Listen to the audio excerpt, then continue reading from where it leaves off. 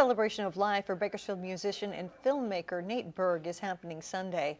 This comes after Berg was found unresponsive on a sidewalk in the downtown area. Eyewitness News reporter Lena Folk spoke to his close friends about how they plan on keeping his memory alive. Lena?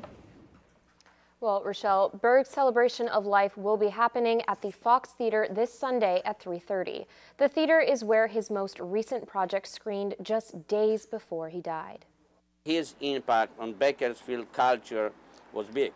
He was the star of Bakersfield.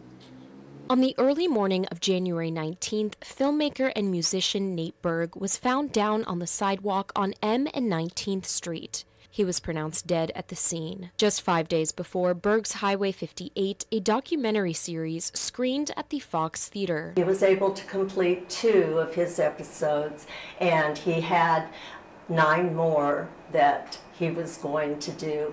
And it's our hopes that the footage that he had taken for all of the episodes can be viewed by someone who can continue Nate's dream. Dianne Sharman, who worked with Berg on the docu-series, said his lifelong friend first informed her about Nate's passing. John and I and his wife, my husband, we all got together and said we've got to do something to celebrate Nate. Berg was also known for transforming the live music scene at Jerry's Pizza when he met the founding owner nearly 30 years ago.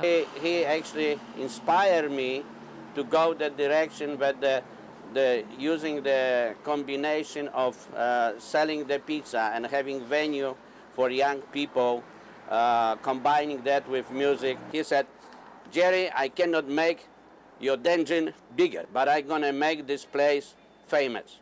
On Sunday, a celebration of life for Berg will be at the Fox Theater. Sharman is a co-founder of Citizens Preserving History and says the event is also to raise funds to honor Nate permanently. We are hoping that the people here in Bakersfield will help us accomplish our dream of getting a star on the walk in front of the Fox Theater for Nate.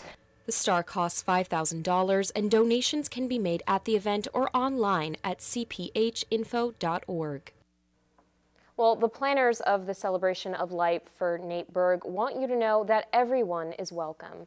In studio, Lena Folk, Eyewitness News.